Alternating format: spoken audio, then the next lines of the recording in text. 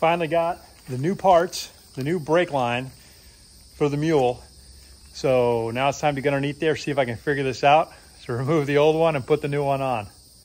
It's good I got to remove the old one. That way I can kind of see how it gets put together properly, and then I can just replace.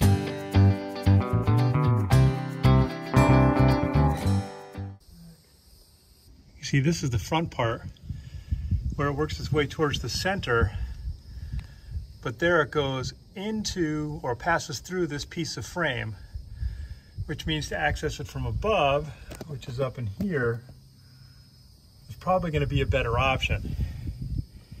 And then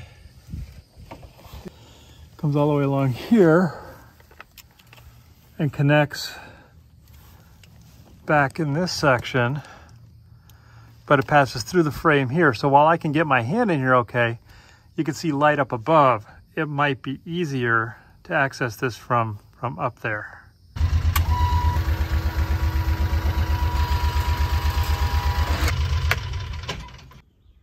All right, so from up top here, looking straight through, that is where the back part of the brake line comes in. So I can access that pretty easily from over here. So that's nice.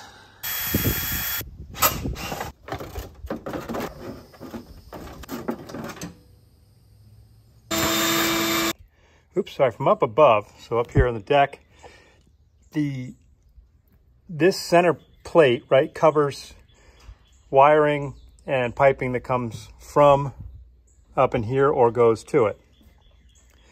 And so from this screw, you come forward to about here, and this is where the brake line enters this centerpiece, and right about here is where I should find the nut that it connects to, so I need to get to that in order to replace it. I got these other bolts out successfully, or the others not out successfully. There's one right here that is just so rusted and degraded that it's not going to come out. And now when I'm looking at this, these two hex screws are clearly aftermarket. I got to get that out so that I can take these out and then lift this center plate out of the way. At least that's my plan. So I'm gonna have to grind that down and then to get rid of the head of it, so then I can pop the whole thing right off.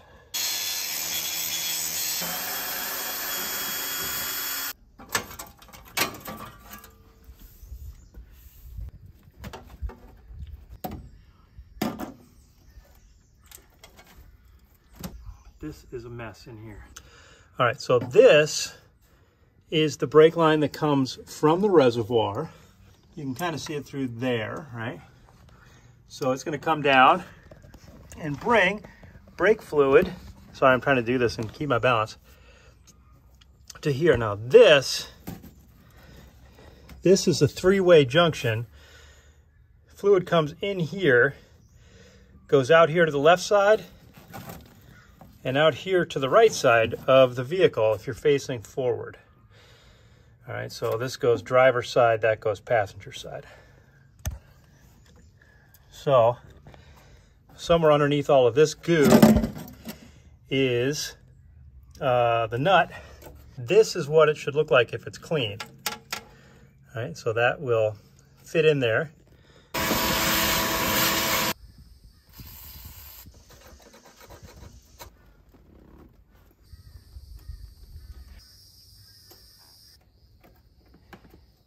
All right, that's unscrewed. Holy smokes.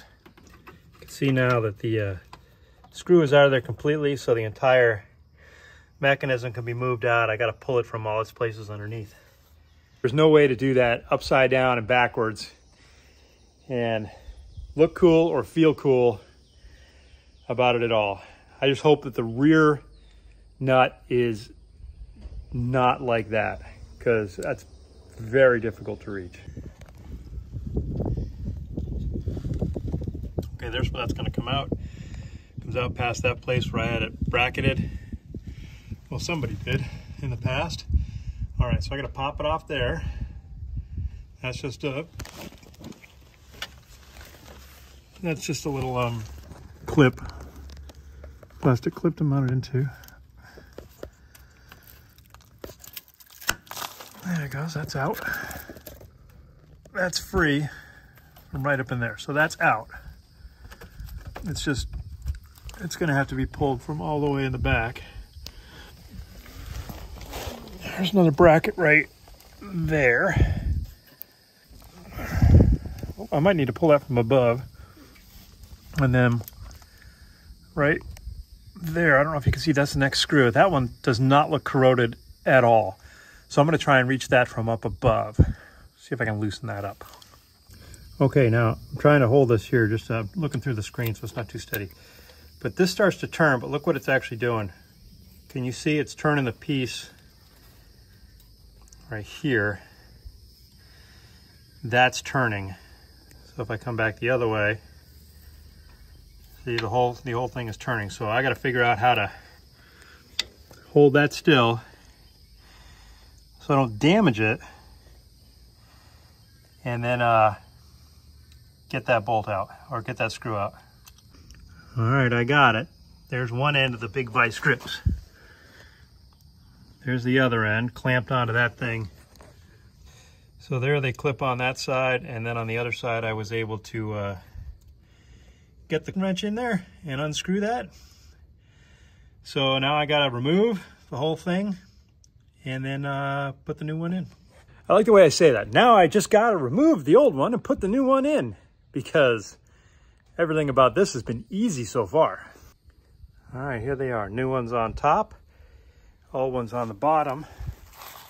See, it's got some mileage on it. Part of this, though, is just me beating on it to get it out. And I learned a bit getting the old one out. I mean, it does come out. You just got to do it in the right order. There's a way to do it where you don't have to put any undue stress on the line itself. So I'm going to try and repeat that. But again, it's start at the bottom. Well, I can't show you. I need two hands.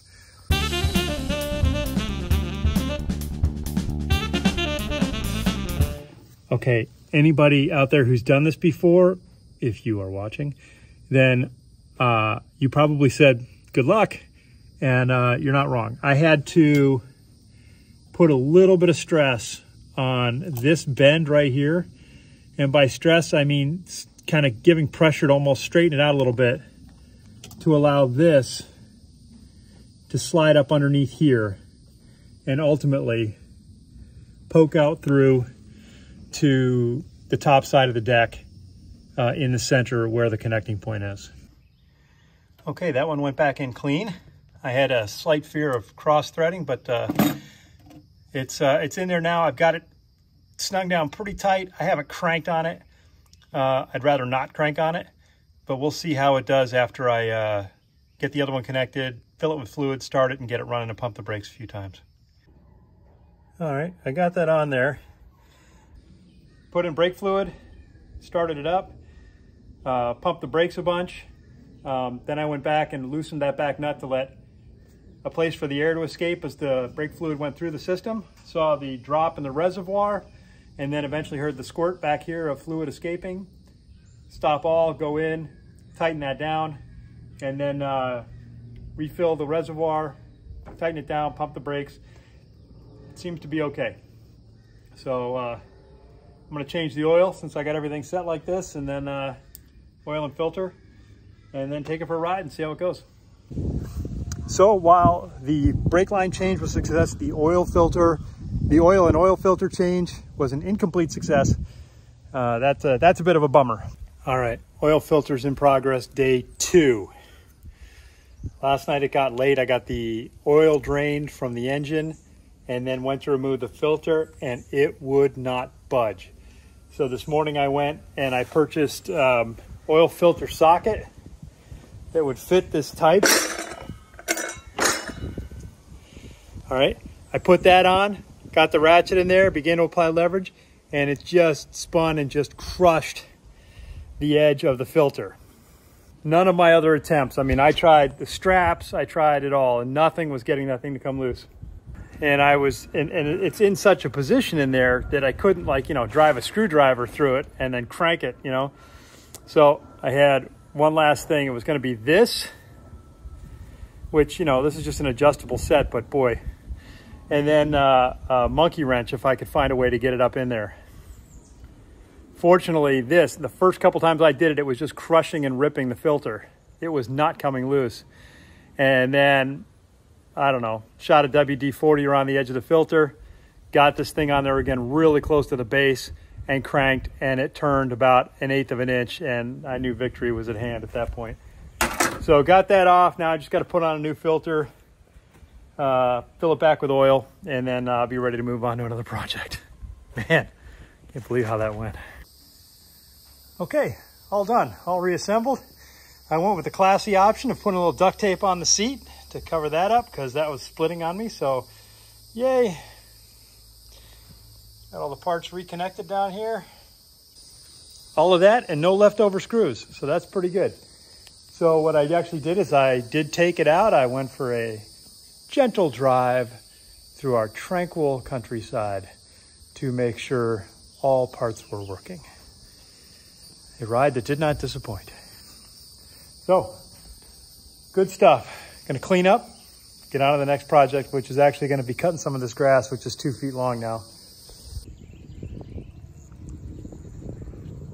I love a big fan of water like that when the oscillating sprinkler's going. That is just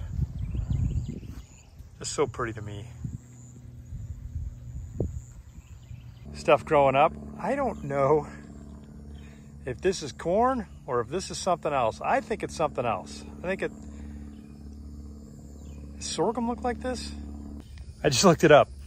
That is sorghum. By the way, I don't know if it's like that. I have an iPhone, so if you take a picture of a plant, then you go to your photo library and you pull up that picture, there's a little eye icon at the bottom with a circle around it, and if it gets little stars, like a little diamond thing popping up next to it, you can click on that, and there's a thing that says look up plant, and you can click on it and it will tell you what kind of plant it is from the picture that you took. Technology, man. It's pretty cool. Girls are in a fresh spot out here. I took an extra length of fence, so they've got a really big paddock out here now. Paddock? Pen. Whatever. So that's really giving them a lot of room to roam. So I'll be able to leave them here for a week easy. All right, that's it from here. We'll talk to you guys later.